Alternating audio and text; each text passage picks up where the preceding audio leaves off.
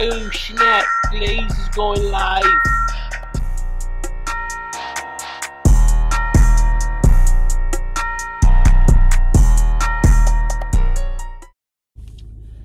Hey, good day, everybody. How y'all doing? Thank you for joining me. Just in case any of y'all out there joining me for the very first time, I am your host of what they call Brian Glaze Gibbs. Google Brian Glaze Gibbs and see what you come up with. You know what? Hit the like button, subscribe, share.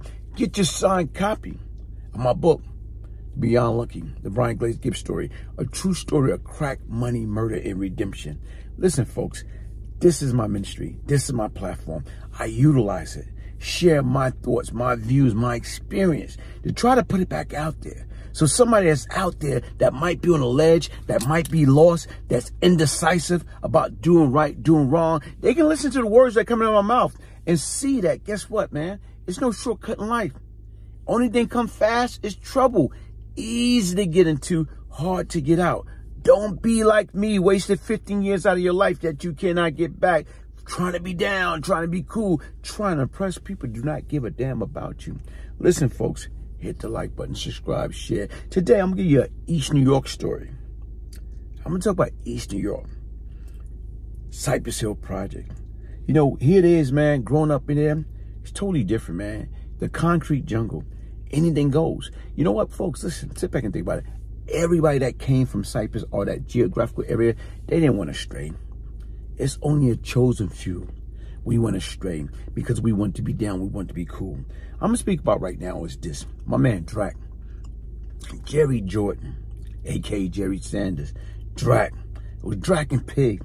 You know, these guys, man, like I say, they was a little younger than me. So like little brothers. But once again, man, they had balls. Sometimes that's the problem. They had too much balls. Anywhere you go, these young cats used to go Latin Quarter, tear it up. When you start hearing about guys like K-Sean and all these other guys that was out there, whatever, K-Sean and them used to fear Drac and them because Drac and Pig used to put the knuckle game down. So once again, like I said right now, is everybody's different. So you got people that got the knuckle game, and then you got people got the pistol game. Even right now, you got some of these folks, when K-Sean became K-Sean, you know what? It's a few time. You know, he came around Drac with his face all screwed up. Drac, man, what? Oh, man, I know you ain't doing that to me. No, Driz, you my man, you my man. But you know what? Like I told you right now, respect is respect. When people know that you would get on them or get in them, guess what? They tighten up or whatever. But like I said with Drac, man, Drac was, how can I say, funny dude. Him and Pig in the late Wood, late Messenger, Pig also, they will rank you the hell out.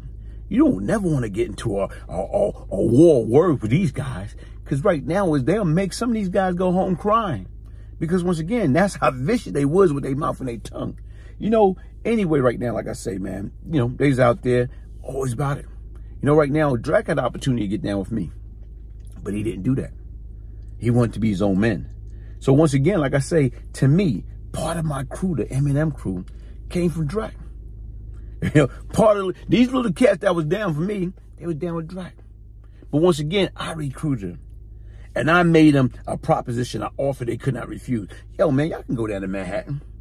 And y'all can go there, snatch pockets, you know, rip their pockets out, take their wallet. You know what? You can come out with $1,000, $2,000, $5,000.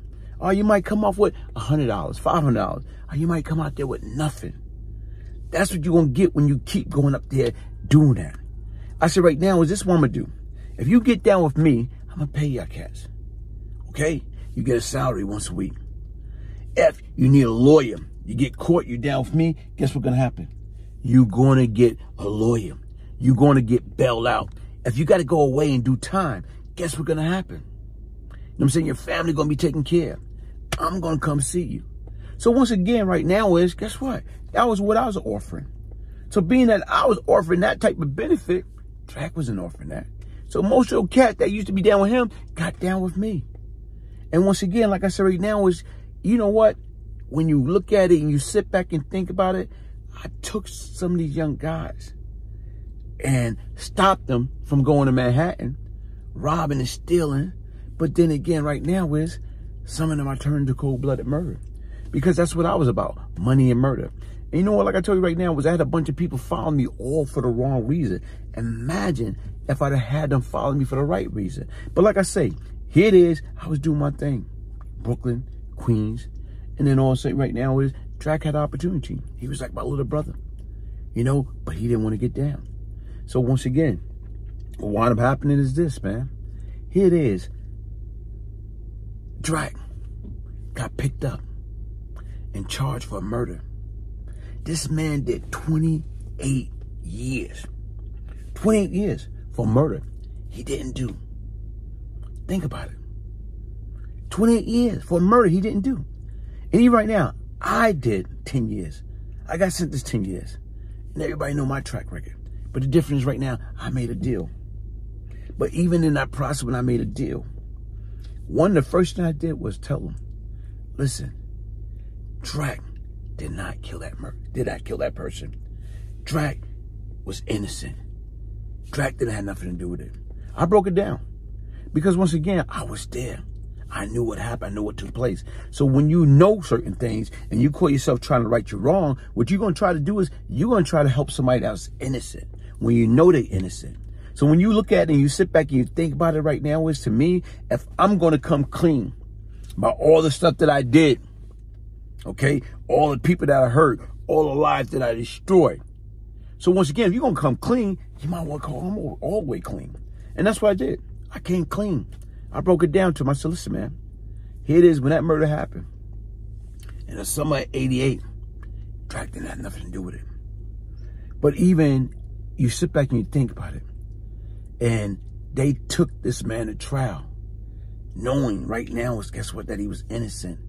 And he still did 28 years for something that he didn't do. And sometimes, folks, listen, man, what you got to be mindful and you got to understand is a reputation's a monster. Because right now he had a reputation. But it wasn't nothing about killing. They know he's going to get his money. But it was nothing about killing. So once again, and that death turned out to be an accident death. Whereas the guy didn't die as they say he died. The guy died of negligence because of the hospital, because of the doctor. But they didn't care. The district attorney office in Manhattan, what they decided to do when they got the evidence, sweep it under the rug. Later for that life. Later for Drac. You know what? Here it is right now. He probably was innocent this time, but we know he got away with some other stuff.